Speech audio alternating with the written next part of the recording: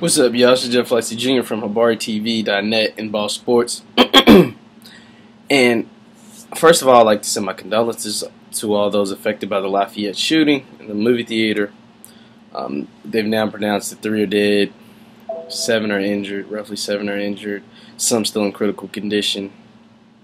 And I mean, this goes back to the topic of gun control. I mean, I live in the state of Kentucky, where gun control, it's a very conservative state, and they're very adamant about not having anything affect the rights to own to bear arms.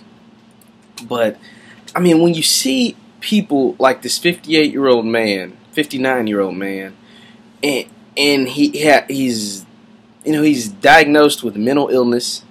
He has disruptive orders sent out against him by his ex-wife, and they're still able to legally own a gun. I find a problem with that.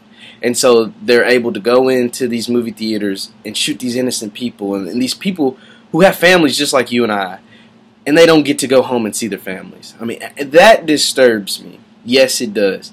Now, of course, people will still be able to get guns illegally.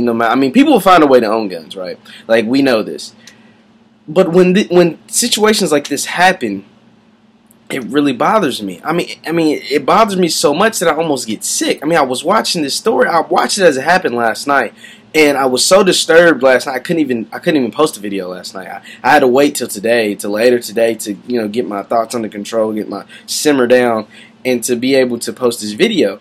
But with these tragedies, like the ones in Lafayette and the one in the movie theater in Aurora and Sandy Hook, and I just wonder, like, what will it take? Why does this happen so much in America? Like, this happens in America way more than any other country in the entire world. Like, I think this happens. I mean, you can fact check me on this, but this happens more in America than like the next 5 largest countries in the world combined. I mean, something like this. Well, mass shootings by our own people, terrorist attacks by our own people.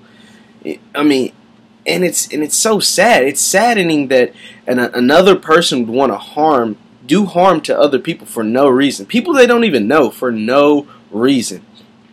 And once again, I'd like to send my condolences out to those in Lafayette, Louisiana right now.